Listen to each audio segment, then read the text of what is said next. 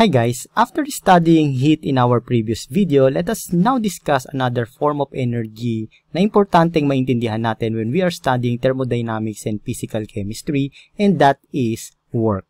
So on this video, we will try to understand kung ano ba tong tinatawag nating work. We will also identify kung ano ba yung unit of work, and we'll be explaining that work is actually a directional quantity. And we will be explaining as well yung different forms of work transfer. So, we will not be discussing in detail kung ano ba tong mga different forms of work na to. And this is not really the whole forms of work na may encounter natin. But at least we will be discussing or introducing to you this time yung mga basic na pwede ninyong makita when we are studying thermodynamics. But in this video, we will be focusing more on the moving boundary work. Okay, so dahil importante ito when we are studying ideal gases and the first law of thermodynamics. So, we will be solving one problem, okay, involving moving boundary work, no? Para makita natin how do we apply that in thermodynamics. So, sasagutan natin yan, okay, and as you can see here, okay, ayan yung naging final answer natin dito sa problem na to. So, it is very important to understand this before we proceed sa mga succeeding videos natin in thermodynamics. So, hindi na natin patatagalin pa. Let us now jump to our discussion. Well, like heat, work is also a form of energy in transit. It is an energy interaction between a system and its surroundings. So, we already learned about system, surrounding, and boundary in our previous videos. So, let's say we have our system in here. We also learned sa previous videos natin that energy can cross the boundary of a closed system in a form of either heat or work. So, if we have, let's say, heat and work,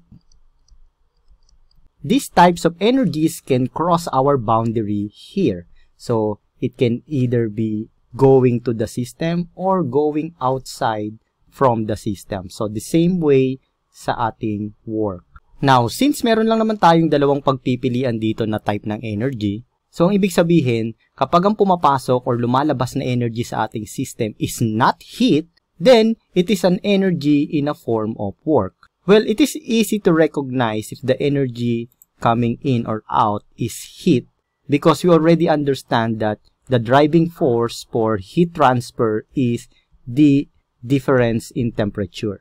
So, therefore, if the energy interaction is not caused by temperature difference between the system and the surrounding, therefore, it is work. And that is actually why we noted here that work is defined as the energy transfer associated with force acting through a distance. Well, since we already know that work is also a form of energy, therefore, the unit of work is also in kilojoules or in joules.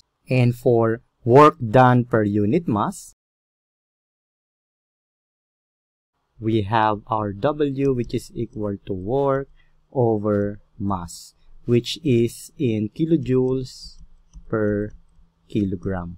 Okay, so this will be the unit of work that we will be using. Now, there are many different forms of work transfer. Okay? And we will not be able to cover everything on this video, pero itatry natin na ipakita yung ilan sa mga forms of work transfer. Okay, so one of that is what we call the electrical work. It is the work done on a charged particle by an electric field. Well, in an electric field, the electron in a wire move under the effect of electromotive forces of doing work. So, the rate of electrical work transfer can be expressed as watts and the rate of work done is in joules. So, we could say that electrical work is equal to VI delta T, and the units will be in joules. Okay? Well, we will try to discuss each of these different forms of work in a later video. So, now we're just going to define kung ano ba tong mga different forms of work na may encounter natin. Another form of work is the mechanical work.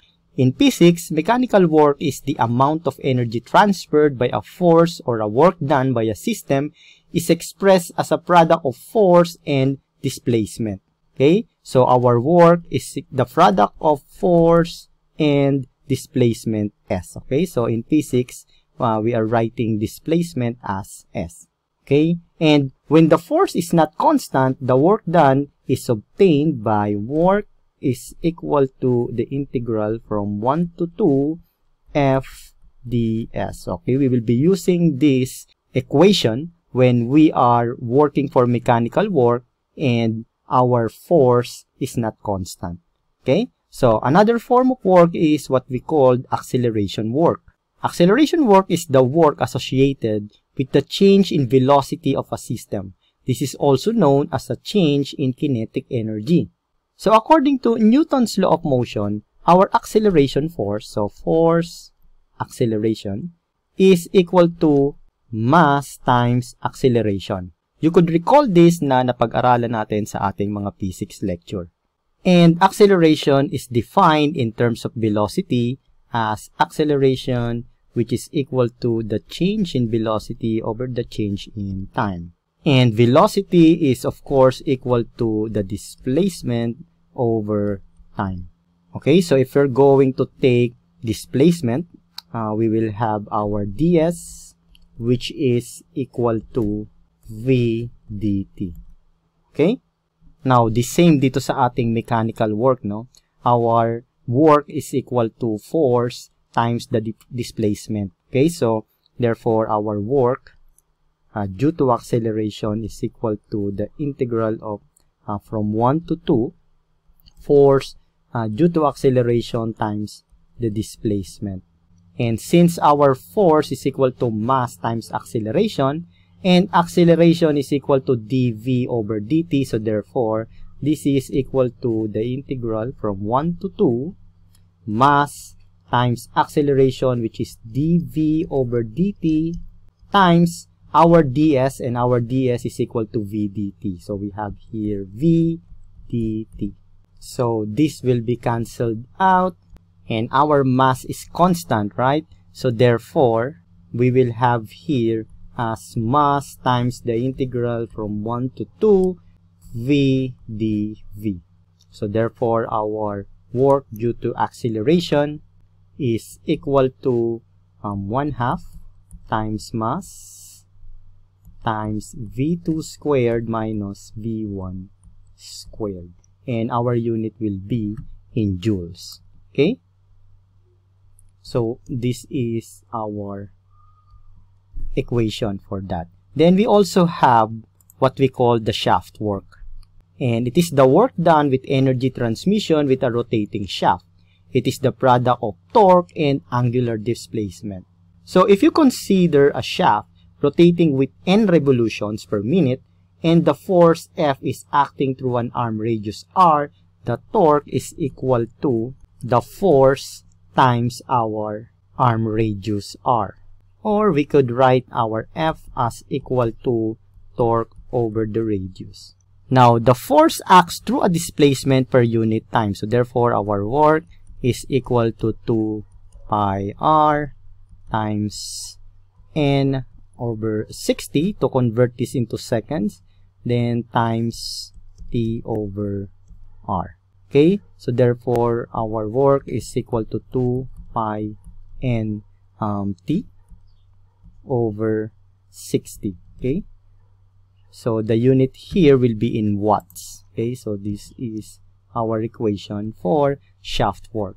Now, as I said, we will be discussing that specifically on some topics, no? But we will be focusing more dito sa moving boundary work because we will be using this a lot when we are studying ideal gases and the first law of thermodynamics. The moving boundary work occurs because the mass of the substance contained within the system boundary causes a force, the pressure times the surface area, to act on the boundary surface and make it move. Well, this is actually what you will often see in many thermodynamics books. And this is happening in piston cylinders, no? Like, for example, this. Makikita nyo to sa mga thermodynamic books natin, ano? So on this case, we have a mass inside our closed system. So it is either the mass inside the system that is causing our piston or our boundary to move, or it is our surrounding that is exerting work dito sa ating system that is causing our boundary to move. Alright, and when we are talking about moving boundary work, we will be using this equation. Our work is equal to the integral from state 1 to state 2 times P dV. Okay? So, one thing really important na dapat nating tandaan when we are talking about work is that it is a directional quantity. Kaya, makikita ninyo, lalo na kapag nag-aral na tayo ng first law of thermodynamics, napakahalaga na maintindihan natin kung yung heat and work natin ba is done by the system or done to the system. So, it means that the complete description of heat and work interaction requires the specification of both magnitude and direction. That is why kapag nag-aral na tayo ng first law of thermodynamics, makikita ninyo na importanteng ma-identify natin if our work is done by the system or done on the system. Okay, so we will talk more about that kapag nagpunta na tayo sa first law of thermodynamics. So as I said, we will be focusing dito sa moving boundary work kapag nag-aral na tayo ng ideal gases and first law of thermodynamics. So, to begin, let us try to answer this question here. The initial pressure and volume in a piston cylinder arrangement are 300 kilopascal and 2 cubic meter respectively. Energy is added to the system and the piston is withdrawn in such a way that the quantity PV remains constant. If the final pressure is 100 kilopascal, find the work done by the gas in the piston. Okay, so let us first draw our piston here. So let's say this is our piston. Okay, now the initial pressure and volume in a piston cylinder arrangement are 300 kilopascal and 2 cubic meters. So therefore, our initial pressure is equal to 300 kilopascal and our initial volume is equal to 2 cubic meters. Now, energy is added to the system and the piston is withdrawn in such the way that the quantity PV remains constant. Okay, so our PV is constant. Okay, so hindi nagbabago yung ating PV. So therefore, our P1 V1 will be equal to P2 V2. Okay, because it remains the same. Constant naman siya. So ano yung value ng ating constant?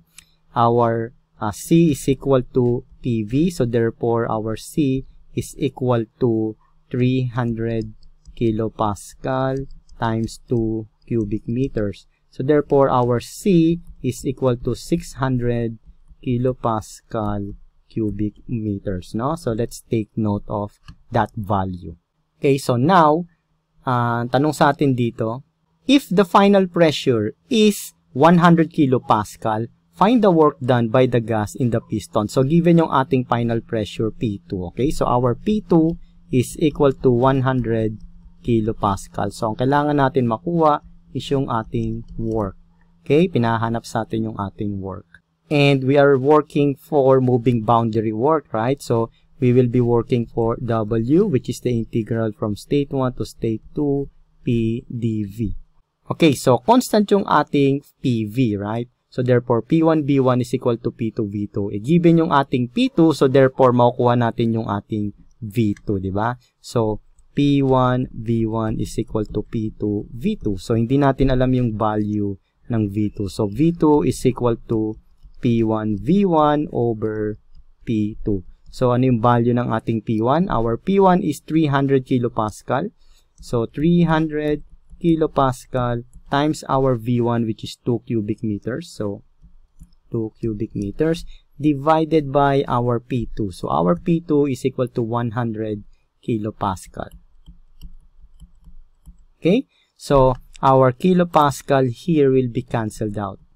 So, we will be able to get yung ating V2 in cubic meters. So, our V2 is equal to 300 divided by 100 will be 3. So, 3 times 2 is equal to 6 cubic meters. Okay? So, nakuha na natin yung value ng V2 natin. Now, let us use itong ating equation dito, which is W is equal to the integral of P dV. Okay? So, we know that our PV is constant. Okay? So, PV is equal to C. So, our P is equal to constant over V. So, let us substitute that here. So, our W is equal to the integral of C over V dV. Okay? So, alam natin yung value ng C, right? Our C is equal to 600. Okay? So, our W is equal to 600, which is constant. So, let's take it out. So, we have from 1 to 2 dV over V. Okay? So, let us now solve our integral here. So, our W is equal to 600 dV over B. Okay, the integral of dV over B is ln V. So, we have ln V from 1 to 2. Okay, so substitute natin yan dito. So, we have W is equal to 600 times ln V2 minus ln V1. Okay, so we can also write this as W is equal to 600 times ln V2 over V1. Okay, so this is equal to W 600 times ln of our V2. Our V2 here is 6 and our V1 is equal to 2. So we have 6 divided by 2. So therefore this is equal to W 600 times ln 3. Okay, so let us now solve for that. Our W is equal to, let's use our calculator. So we have 600 times ln of 3. Okay, so this is equal to 659.17. Okay, our unit here is in kilojoules. Okay, so this is our final answer here. Okay, so we learned what is work, what is the different forms of work, and we also try to answer this question here para may apply natin yung natutunan natin about moving boundary work. Okay, so I guess we are ready now to understand yung mga lectures natin sa mga susunod na topics, ideal gases, and first law of thermodynamics. So with all of that and more, I will see you in our next video. To watch more of our lecture videos about engineering and STEM subjects, please subscribe to our YouTube channel and click on the notification bell para lagi kayong updated sa mga videos na i-upload namin. We are regularly uploading tutorial videos in engineering, mathematics, chemistry, physics, at iba pang subject na magagamit ninyo sa inyong pagre-review. So, thank you very much sa patuloy ninyong pagsuporta sa enginerds.org.